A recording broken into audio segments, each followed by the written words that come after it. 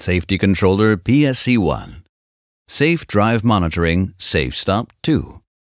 With the safety function Safe Stop 2, SS2, the movement of the motor is controlled and delayed. This can be triggered, for example, by the opening of a safety door. After a preset period of time, the motor shaft with the safety function Safe Operation Stop, SOS for short, is kept in place.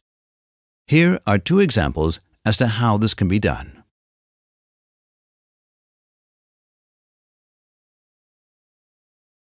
Example 1.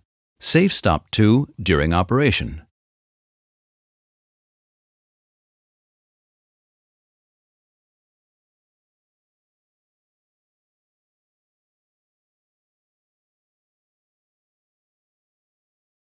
By opening a protective device at time T1, a safety sensor is actuated.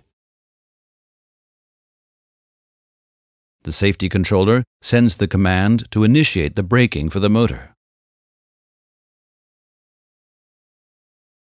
The encoder signals the safety controller that after the preset time at time T2, the speed is equal to 0.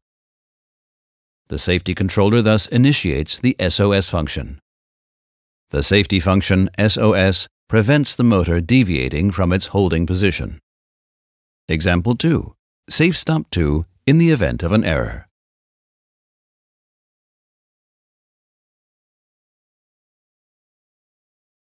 By opening a protective device at time T1, a safety sensor is actuated.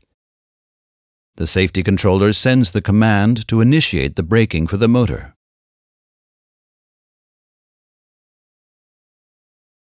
Due to a fault, the motor has not come to a standstill at time T2 as expected.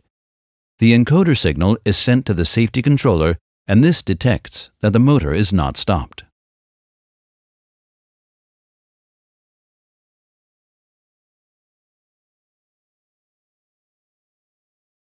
Then the energy supply is switched off at the end of the preset time.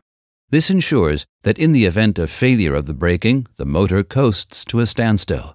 If this was the case as shown in the example, the motor with no braking would come to a stop at T3.